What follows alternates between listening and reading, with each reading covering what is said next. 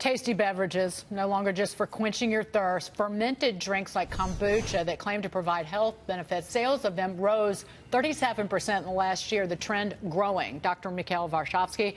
Dr. Mike, so what are the health benefits? Are they exaggerated? I have some aloe vera wheatgrass. Yeah. Well, I can tell you this is a booming industry. It's a booming business. Billions are being made from these drinks.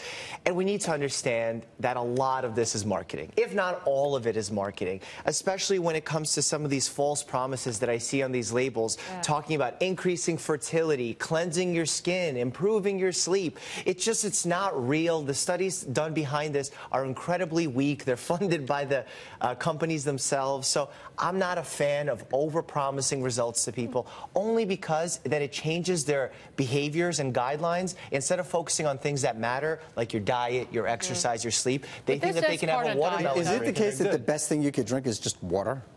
There's no such thing as the best thing you can drink. I'm not a fan of vilifying these drinks because they're drinks after all. It's juices. It's probably fine. But it's also not great to make these heroic statements like, watermelon water is going to carry all of the vitamins and nutrients you need for the day. It's just not true. I've had this before. It's aloe vera, and I'm just letting folks know that it's chunky. This has chunks in it. It's got pulp in it. It's apple cider vinegar. Who wants it?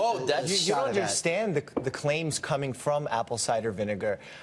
It started probably on some medical TV show where they showed a study done on mice, showed improvements in blood sugar. So now apple cider vinegar is this miracle drink that everybody needs to drink, diabetics need to drink, and it's just insane the cults that come from this. All right, you have 45 seconds. Is it okay to drink alcohol, though? I was going to say, I'm sticking to red wine. So moderate consumption of alcohol is still okay. This study saying that there is no safe level of drinking, there's no safe level of living. So we really need to understand what risk means.